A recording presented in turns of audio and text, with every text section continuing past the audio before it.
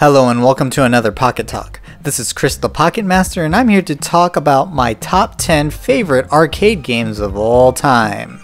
This is not an official list by any means, so don't take this so seriously. However, if you disagree with one of my choices, please leave your thoughts in the comments below. Also, if you have a top 10 list of your own, please share them with me, whether it's a video link or a list in the comments.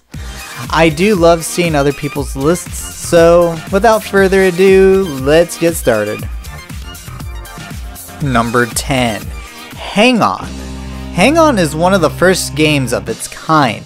It is definitely a game that was ahead of its time. The graphics were top notch, and the actual arcade cabinet made you feel like you were on an actual motorcycle because it was a replica of a motorcycle with a monitor attached to it. It is a very difficult game to beat, but once you master the tracks, it is beatable. The way I found out about this game was back in 98 or 99 when I played Shenmue on the Dreamcast. Within that game, there is an arcade called the U Arcade where you can play Hang On and Space Harrier, which leads me to number 9, Space Harrier. Again, I found out about this game in Shenmue back in the day. You play as this space guy and he's flying around shooting at crazy enemies. The enemies you will see are jets, these moth looking things, dragons, two-headed dragons, and many more. Like Hang On, the graphics in this game were ahead of its time. Every time I talk to people that experienced this game in the 80s, they always said this game was the game that blew them away, especially when the stages speed up. They also mentioned that the original Space Harrier cabinet had no slowdown. I only found that the Shenmue version of Space Harrier had no slowdown, but I never played the actual arcade cabinet of this game, unfortunately. Number 8. Alien vs. Predator. I played this game at a restaurant of all places. Yeah, back in the 90s, every store, 7-Eleven, grocery store, doctor's office, laundromat, and restaurant had their own arcade cabinet, which was why I loved going out to places when I was a kid. Now I hate it out there. But Alien vs. Predator on the arcade was so awesome. It is your standard beat 'em up where you could pick Lin Kurosawa, who uses a sword and a gun. You could also pick Dutch Skyfer, who has a gun on his arm but is slow as hell. And two predators, which are a hunter predator and a warrior predator. I like picking Lin because she is fast, and I could last a pretty good while before I have to insert another coin. I remember my brothers and I playing this game a lot at Poncho's. I also remember the employees giving my little brother Josh a stool to stand on because he was so damn short when he was about 4 years old. Number 7. Battletoads. This was an arcade game that I played at Cece's Pizza a long time ago. Yeah, Cece's was known for having a small game room in the back. Battletoads for the arcade was your traditional beat 'em up. It did turn into a platforming game, however, it didn't really change up genre like the console versions did. But that didn't change the fact that this game was a whole lot of fun. You get to pick all of the Toads, Rash, Pimple, and Zitz. I know those names are so disgusting, but that was their names. Their outrageous power attacks are even more outrageous in this game. It is everything a fan of Battletoads would want in a short arcade game. Number 6. Tekken Tag Team Tournament. Now, I have played a lot of Tekken games in the arcades, like Tekken 2, Tekken 3, and even Tekken Dark Resurrection and 7. But none of them hit me like Tekken Tag Team Tournament for the arcade. I first played this game in an arcade within El Central Mall in McAllen, Texas, which is now torn down. But when I played this arcade game, it was the first time I was seeing Tekken Tag Team Tournament. We all thought it was coming out on the PlayStation 1, but the PS2 came out, and Namco updated the graphics and added so much to it.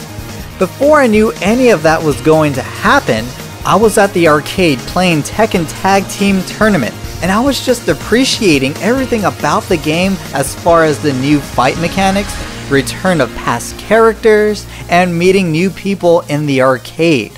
I was still in awe that I was playing the new Tekken game, and that awe was amplified when it came out on the PS2 with updated graphics. Number 5. Marvel vs. Capcom 2.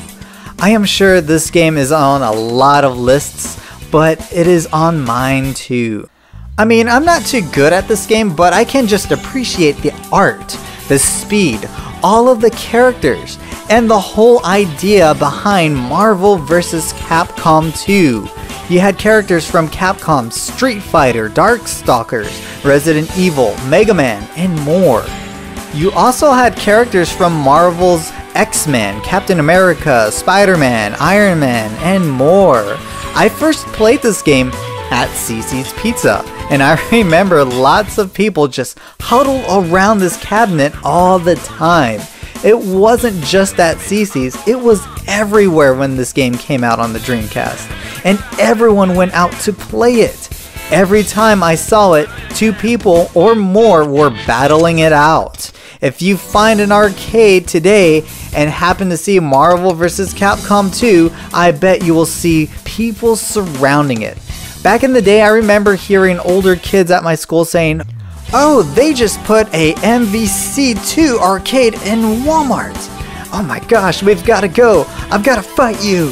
It was an exciting time, but it was also around that time when arcades were coming to an end. Number 4. Art of Fighting 2. This game really pisses me off, but it is on my top 10 list because whenever I see it in an arcade, it calls me, it challenges me, and I can't resist the temptation to play this unique piece of software. The first time I played this game was at a movie theater. When I first inserted that coin, I was demolished in a matter of seconds. It didn't matter if I knew how to play KOF or Street Fighter, none of those games could have prepared me for my first time playing Art of Fighting 2. I mean, how could it? I thought I would be fine since I knew who Ryo Sakazaki was and I knew all of his moves, but no! This game was deeper than KOF. It was deeper than Street Fighter. The characters in this game have a stamina bar and could only do special moves if their stamina bar was up. Once it hit red, you can't do anything. Oh, and you've gotta love this. Each character has a super move, and you can't perform your super move until you pass the special stage where you have to perform your super move a number of times. I guess if you can't do it in the first place, why bother? Anyways, I know I'm giving this game a lot of shit. It is a really good game. It'll get you better at fighting games. It'll teach you to appreciate your normal attacks and also teach you to zone in other fighters. If you do not learn that lesson from this game, well, I do not blame you because this game is too damn hard. I love the graphics and how it zooms in and out when you move your characters farther from your opponent and closer to your opponent. The sprites have lots of details in them and develop throughout the fight. The characters are so awesome, but I stick with Ryo, Robert, Yuri, and King. King is probably my best character in this game. Number 3. Third Strike Street Fighter. This is arguably the best Street Fighter game of all time, and also arguably the best fighting game ever made. I remember first playing it on a Sega Dreamcast. When my big brother popped that disc in, we were hooked. We played for hours trying to master new combos, characters, and new play mechanics like parrying. When we did see this game in the arcades, nobody could beat my brothers and I. It was the game that we were all good at. Aside from the memories, the graphics in this fine piece of software is just beautiful. It is pixel art at its finest. Each frame within all characters have been drawn with such great detail, and the backgrounds in every stage is just so visually appealing. The music is so iconic. Everyone who is an arcade fighter will automatically know Third Strike Street Fighter by just hearing it. When I walk into an arcade and they have Street Fighter Third Strike, they usually crank that cabinet all the way up because the music is so good. Oh, and who could forget that iconic moment when Daigo beat Justin Wong? That moment right there changed the way a lot of us play fighting games today, and also increased the longevity of Third Strike Street Fighter. Number 2. Fatal Fury Special. I have so many fond memories of Fatal Fury Special. I always played the console versions of this game as a kid, and at the time I didn't understand the difference between console and arcade gaming until I actually played Fatal Fury on an arcade. The sound was different, the game was faster, and just overall better. When I was 13 or 14 years old, I was trying to track the actual arcade game down so I could understand why everyone is talking about how the Neo Geo AES and MVS was so great. At the time, a lot of arcades were shutting down and selling their cabinets for crazy low prices. Since I didn't have a car, I had an older friend of mine drive me to an arcade about an hour away from home. They were selling Fatal Fury Special with 3 other games in it for $50. That just kills me to say that because I had the money, but there was no way I can transport the cabinet anywhere. I then begged the arcade owner to let me play it, and he did. As soon as I powered it on, I selected Fatal Fury Special, and man, I realized how much better it was than the Super Nintendo version. I do not think I ever played the SNES version ever again after that day. The game had colorful graphics, fun characters, awesome stages, and a very fair difficulty setting. Geese made an appearance in this game, which was so badass.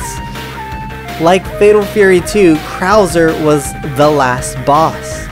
Unless you beat the game without losing a round, in which case you would fight Ryo Sakazaki from Art of Fighting. The arcade I tried only had 2 buttons working, which were the buttons I would push for Kim's super move. So I picked him, and I beat the game.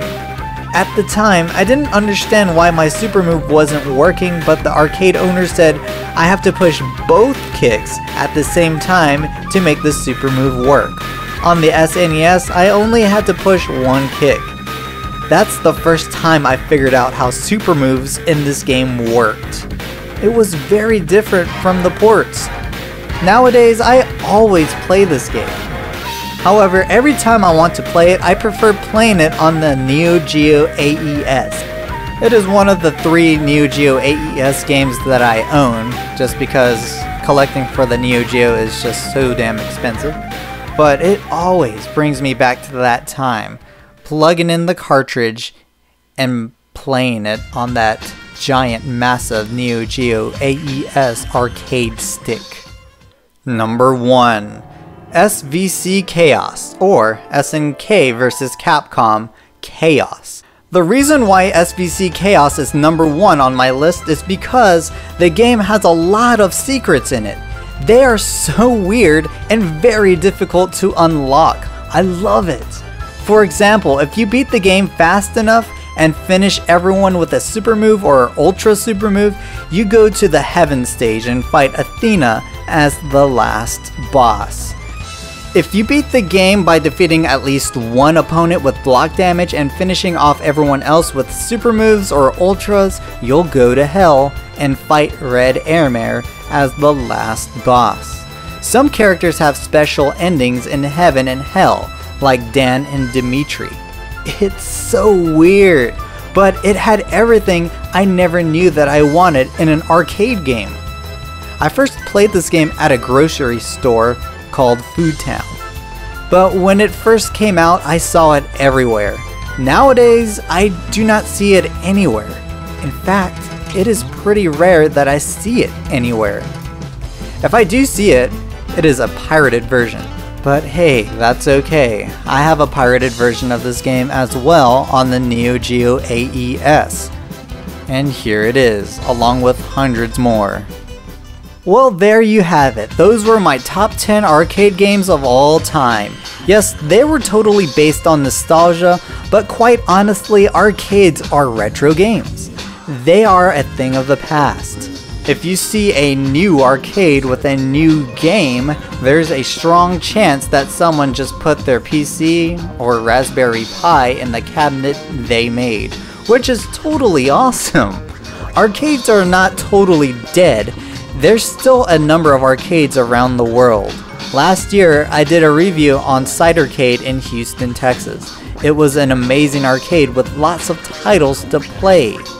And there's The Flux, an arcade located in McAllen, Texas, which is a video game store when you enter, but has an arcade room in the back. I'm sure there are arcades around you too. You may just have to Google them, which is what I did when I was in Houston and McAllen, Texas.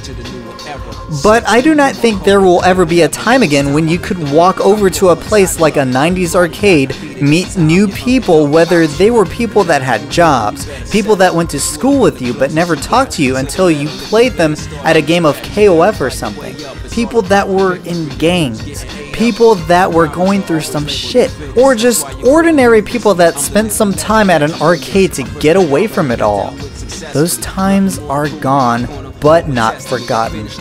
Anyways guys, thanks for watching. This is Chris, the Pocket Master of Phoenix Splash Gaming, signing off. Plus you thought you was clever, it's all about the family, we staying silent forever. Yo, I moved on, now my life is much better. Now we on some bigger things, but we hustle forever. We cut your life short, plus you thought you was clever, it's all about the family, we staying silent forever.